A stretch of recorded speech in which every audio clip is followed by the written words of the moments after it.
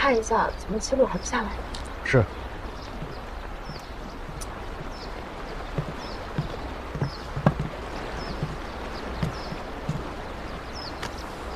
七路啊，你是不是又做噩梦了？没事吧？是吗？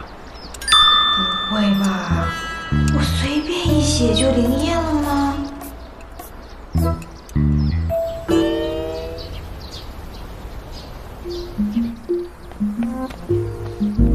吓我一跳！想什么呢？你说会不会真的有那种死亡笔记本，在上面写的诅咒都能灵验？喂，你昨天刚跟我说完新时代的大学生不要搞这些乱七八糟的东西，今天怎么？我就随口一说。那你怎么看着心事重重呢？不知道。我昨天晚上在日记本上写下了诅咒韩七路做噩梦睡不着觉，结果今天早上起来，他真的说他做了噩梦。我看呐，这件事情就是个巧合，肯定是你想多了。韩七路他以前整天一副睡不醒的样子，每次一进教室就睡觉，搞得大家都不敢说话。怪不得，我第一次进教室的时候，大家是那种反应。所以呀，你就别怪自己了。可是我还是觉得韩七路今天怪怪的。在背后议论别人就不怪了。你这人怎么走路没声啊？跟个幽灵似的。还我！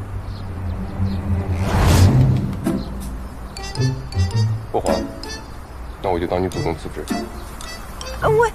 不行！哎，雨佳，我实在看不下来他这么欺负你，你把手环给他，我给你开工资3倍。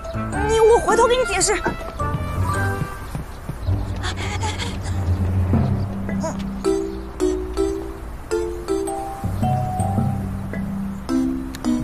如果还想完成任务，不可以超过1秒。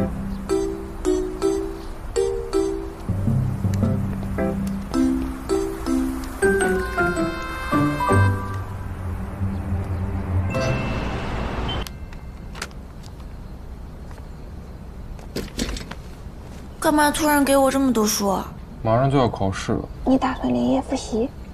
不是我，是你。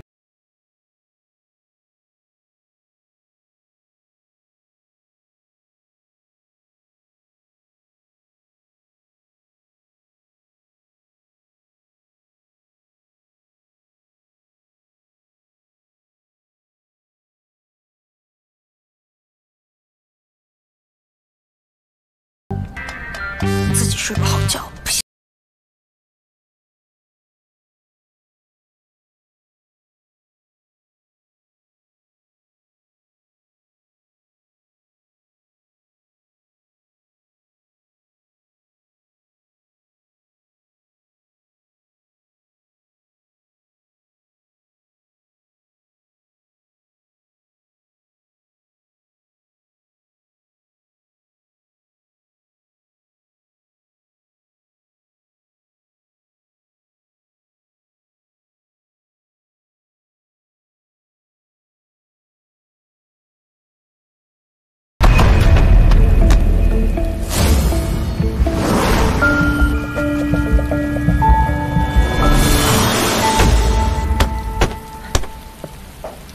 七路啊，你是不是？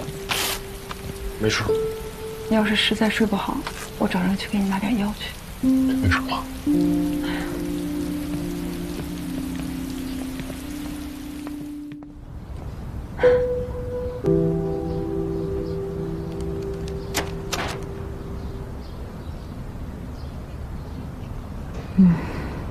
韩七路，满意了吧？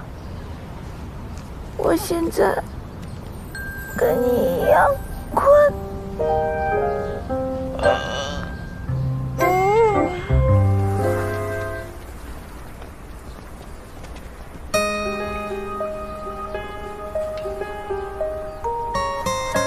醒醒！啊！醒醒！安初夏，到。是你，韩七路在里面呢，你要找他进去，别打扰我睡觉。哎呦！你干嘛？你给韩七路灌了什么迷魂汤？他让你这么靠近他？什么迷魂汤？韩七路他有病！你居然骂他！喂，你干嘛？